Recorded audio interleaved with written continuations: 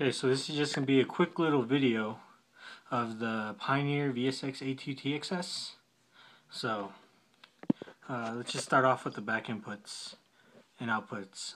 So right here is the digital optical output for any source that you may want to be outputting via digital optical, and right there are the 4 inputs.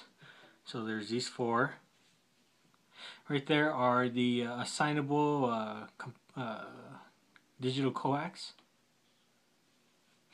And right there at the very bottom, as you can see there, it says XM in.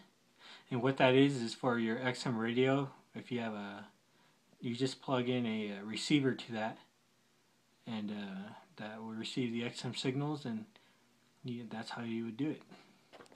So right here you see you have the HDMIs. There's 1, 2, 3 HDMI ins, and there's 1 output. Okay, so right here we have the IR inputs. So right there you have your main room, zone 1, and this is what I was talking about, where it would where I believe that IR thing goes to. And right there are your 12-volt triggers, which what a 12-volt trigger is if you have a CD player or a Blu-ray player, like a really nice one, like made by Oppo or something like that. You just plug that in, and the Oppo Blu-ray player will turn on at the exact same time as what the receiver will turn on, and that's what that is. And right there is your monitor out for a composite video, and right there are component inputs. So right there is the 1, 2, 3 inputs and a output for if you want to put a component out to your TV. Okay. And I'm sorry, I'm kind of shaky, but I'm doing this with a cell phone. So, and right there is your monitor out if you want to be using S-video or composite video. And right there is your all the inputs. So right here are the DVD, TV, satellite, composite video inputs. And right there are your 4 S-video inputs. So, right there. Okay. And right here is the phono jack. Actually, I should start off right here. Right here are the antennas, the AM and FM antenna, as I showed in the picture. Right here is the audio phono. So if you ever want to connect a like a record player or anything like that, you just connect that to that. Right there is your CD in. So if you have a CD player and you want to connect it via the analog right there, you just connect it right there. And right there is your multi-channel in. Now what the multi-channel in is for, if you have really high-end equipment and you want to connect that, what that is the actual player will decode this surround for you. So like I know Oppo Blu-ray players have, some Oppo Blu-ray players have this. So right here you connect front left, front right, subwoofer, center, and surround and back surround, and you'll plug that into that, and the actual player would decode it for you instead of the receiver. So I don't know what the advantages to that are, but that's what that is. And right there is your control for the, so you can control whether it turns on and off with it. Right here is your iPod. So as you saw from the iPod cable, which is right here, you get it out. So right there. And this right here plugs into that right there. So, and right there is a I'm guessing it's a computer input, but it's for something else besides a computer. You can't I think it's for the auto calibration. I know it has something to do with auto calibration. I think you could finally tune it using a computer. And right there is your pre-outs. So right here is your front left, front right, your subwoofer, center, your surround, and your back surround. Okay? And right here are the speaker inputs. Let me just move this so I could have this right here. So right here's your front, your center, your surround, and your back surround. And your back surround is assignable So if you wanted a bi-amp your front speakers and make it a 5.1, you could do that too. And that's pretty much it. One right here is a AC out. Okay, and that's basically the back of the receiver. And you can also use banana jacks too, or banana plugs, depending on what you like to call them, which are these. So you just stick this, the red goes in the red obviously, like that. So yeah, which is what I use for almost, it's just a lot easier to connect them up. So you don't have to be untwisting and twisting and so on.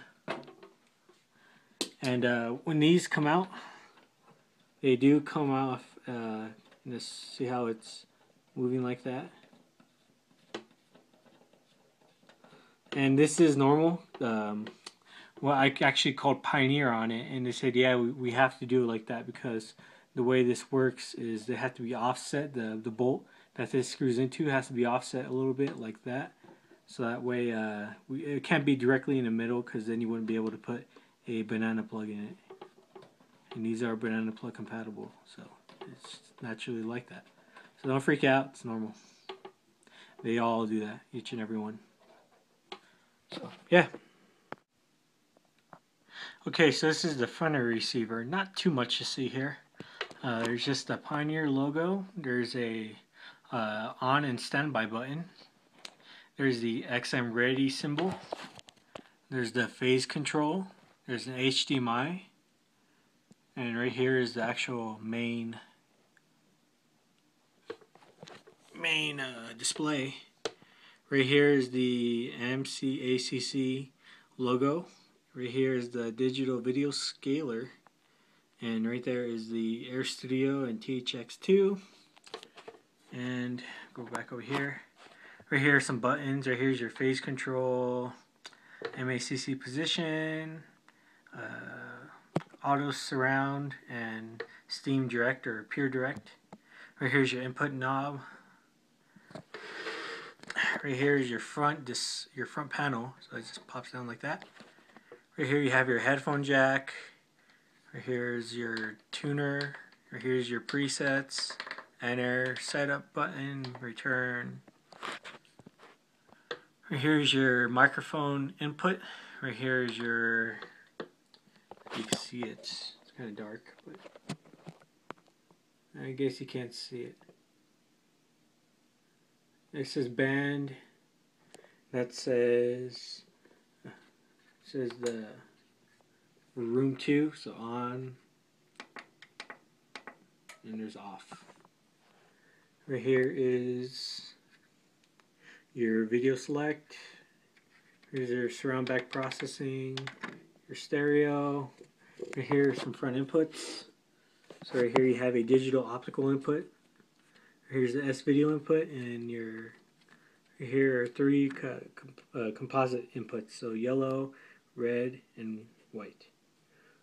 Actually, that would be red and that would be white. And that's pretty much it. Right here is your inputs, and right here is your master volume knob. And right here is your surround sound modes. So just surround sound modes right there. And right there is what it looks like when it's on. So HDMI 1. So right here you have ProLogic 2X Movie. For THX settings, ProLogic THX. Cinema THX for Neo 6 DTS. THX Games Mode. THX Movie, and blah blah blah. There's the regular Dolby surround sound modes, so let's go through those.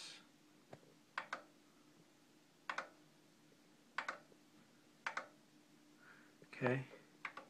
Right here is your surround mode. So there's action, sci-fi, drama, the effects, musical, monofilm, 7D theater, classical, chamber, jazz, rock, dance, and I use this one a lot, which is a 7-channel stereo. It sounds really nice with music. and that's why I use 7-channel stereo. And next one is advanced virtual surround for 2-channel stereo. Okay, and also the headphone jack does have a surround sound processor as well, so that way it mixes the surround sound mode and it'll make it sound like it's a surround sound headset, kind of. That's what that is. Okay, that's what that is. And that's the entire front display. And I don't have anything HDMI connected to it right now, but that symbol will light up red when HDMI is on. And so will the video scaler. And that's the front panel. Okay, so quick little shot of the remote. So right there, all your... It's pretty self-explanatory. You get used to it.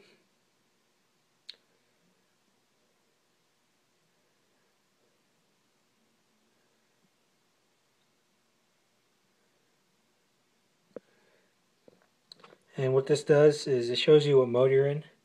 So it says receiver main if you're in satellite. It'll show that. And TV control. And iPod and so on. And there's your remote. There's the main power button. As you can see, it'll turn off and on. So, yeah. Here's your remote. Okay, so this is just a test of how kind of the receiver sounds. And this is the Welcome Center of BioShock Infinite. The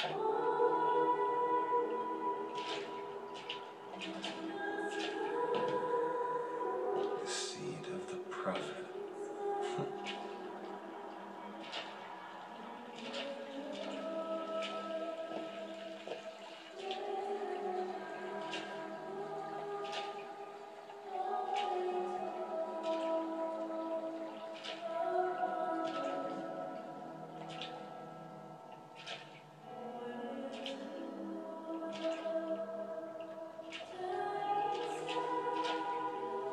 Excuse me, where am I? Heaven, friend. Or as close as we'll see till Judgment Day. Just keep such questions to myself, unless I want to get made.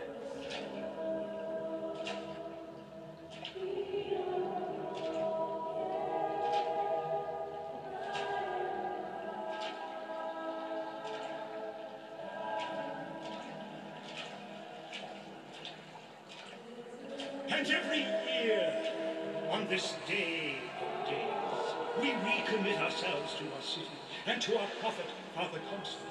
We recommit through sacrifice and the giving of thanks, and by submerging ourselves in the sweet waters of baptism.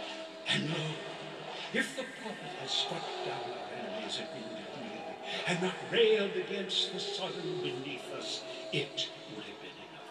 If the prophet had just written, is it someone new, someone from the Sodom below, newly come to Columbia to be watered clean before our prophet, our founders, and our Lord? I just need passage into the city. Passage to the city. Brother, the only way to Columbia is through rebirth in the sweet waters of baptism. Will you be cleansed, brother? Hey. I baptize you in the name of our prophet, in the name of our founders, and the name of our Lord.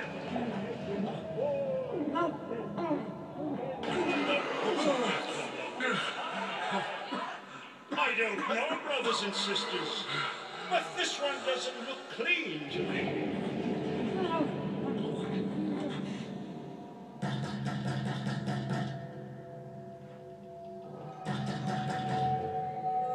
Who's there? Who's there? Anyway, that was just kind of what the receiver sounds like. No, it's not the best of tests, but anyway, thanks for watching this video.